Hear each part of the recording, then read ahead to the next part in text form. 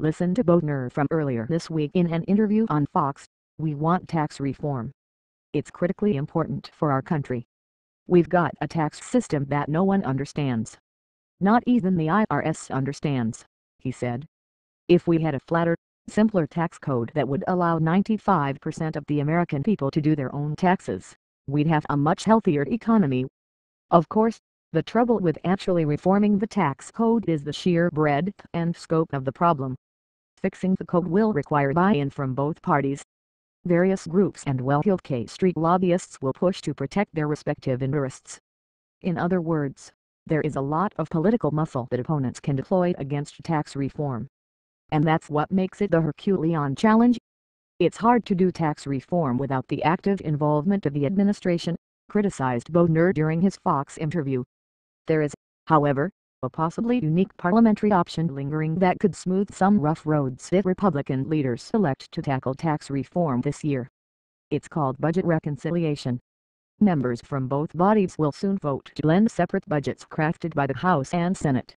Reconciliation is a special process that lives in the congressional budget bailiwick. Congressional leaders sometimes use budget reconciliation to advance major, nettlesome issues. The quintessential rights of senators are unlimited debate and an unlimited amendment process. But budget reconciliation quashes that. It curbs debate, virtually eliminates Senate filibusters and reduces the threshold to adopt almost anything to a simple majority. It sets aside the supermajorities that often derail the Senate's legislative aspirations. Remember when Democrats ran the show on Capitol Hill and struggled to approve Obamacare? Guess how they ultimately did it? They used the Senate's budget reconciliation process. Congressional leaders haven't quite put the kibosh on tucking an option to do tax reform into the pending, final version of the budget, called reconciliation instructions. But it's possible. I think we'd like to have a little more flexibility when it comes to what we use reconciliation for, said Bodner when asked whether congressional negotiators would leave the door open for tax reform via reconciliation. Bodner refused to elaborate on what he meant by flexibility, whether he was referring to tax reform, repealing the Affordable Care Act ACA or something else. Flexibility, Bodner reiterated when asked for clarification, drawing laughter. House Majority Leader Kevin McCarthy also kept it vague when asked for more detail of the GOP's reconciliation goals, during a weekly colloquy on the floor with Minority Whip Representative Steny Hoyer, DMD, about the House schedule.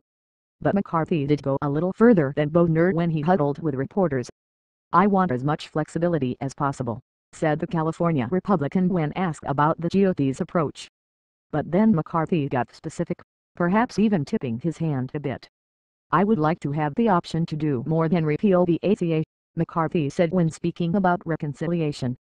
"I look forward to getting tax reform done." The last time, they used reconciliation. For his part, Ryan's not committed to reconciliation, saying at a wintertime gathering with reporters, "I don't know if we'll use reconciliation and we probably don't need to."